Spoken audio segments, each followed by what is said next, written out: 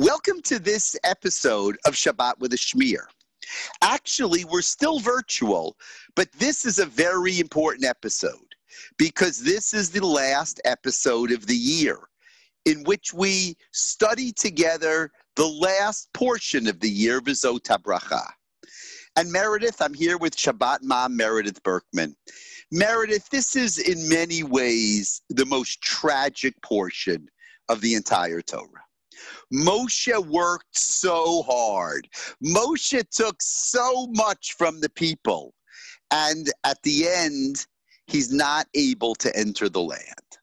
But we're told that even though he wasn't able to enter the land, there never was a prophet like Moses again, who God chose. What do you make of that? Well, you know, we're always reading, this will be a hard year for so many of us if we're not in our sanctuaries and we're not with people that we love. We've said this before. This particular moment I associate with sitting on the floor of my congregation where we've just had, they usually have an older person from the community to read this final Aliyah, and then a young person comes and reads the beginning of Bereshit immediately after. And I always, we're all seated on the floor together. I'm thinking about that and missing that moment. But, as you said, he goes up on the mountain and the Lord says to him, "This is the land of which I swore to Abraham, Isaac, and Jacob. I will assign it to your offspring. I have let you see it with your own eyes, but you shall not cross there," right? That's the piece, we learned that a long time ago when he hit the rock and we knew that was coming. But I think the more poignant piece, remember, he's 120 years old. I always forget. How do you say it in Yiddish, as my father always said? 120 until 120. Right. So I'm always saying to my 92-year-old father, "Daddy, it's like you're only in late middle age because God willing, you're going to 120. That's what we're going for." But it's this notion that never again did there arise in Israel a prophet like Moses, whom the Lord singled out face to face for the various signs and portents the Lord sent to him, and for ...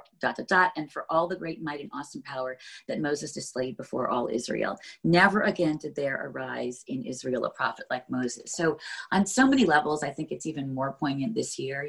There's been a lot of loss, a loss of elderly and vulnerable. There's been, for the moment, hopefully just temporary, a loss of physical community. But this notion of the loss, that it's the end of an era. We closed the 5th book in the 5 books of Moses. There are so many more books to read, and prophets and the books of Kings, all of that. But it's the end of the story of Moses. It's the end it's the end of God's being so, quote, physically present among the people. And that, I think, is, you feel Moses' longing to remain with the people to make sure they don't screw up. You hear about the wailing of the people, mourning for Moses. But I find what's the most powerful, what really pulls at my heart, is this notion that never again did we have a prophet like Moses who was so close to God. And so there's this certain longing for that connection to Moses, and through Moses to God, that at the end of this era of the 5 books of Moses, we were meant to enter the land and create an entirely new way of being human in the world and following the laws of God. And so I think in this moment, it feels like, again, we've talked about the sort of sacred digital content, the creation of sacred space within our homes and our communities without what we're used to, which is the synagogue. I think it just resonates even more deeply, I think, this year. That's really a beautiful idea. And I think that, the idea of being the end of an era, and I think it's so powerful that on Simchat Torah, the end of an era, and then what we do immediately is we start it all over again. And I think that we should end our discussion of the Torah this week by remembering that 2 years ago, you approached me and BJ on Simchat Torah night. And, we're going to miss it this year. And I think there's something that's really almost tragic about the fact that there won't be Simchat Torah, there won't be dancing together, there won't be a community coming together.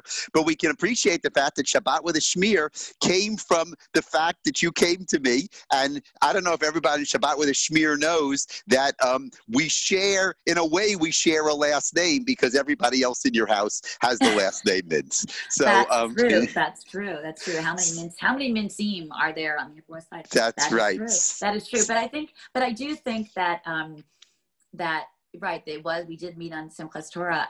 But you have given me it's been such a wonderful experience over these last 2 years to help create a sacred space, both at Barney Greengrass and here digitally, where we can hopefully, that's what you do so well, and as you make the Torah come alive. And there's, the next time we begin reading again, I always find it's the magic book. That's what I've always told my kids. There's always, every year when I read the same words over and over, there is something I cannot believe I've never read before, or that I've never noticed before. And in that way, it is eternal, all of it.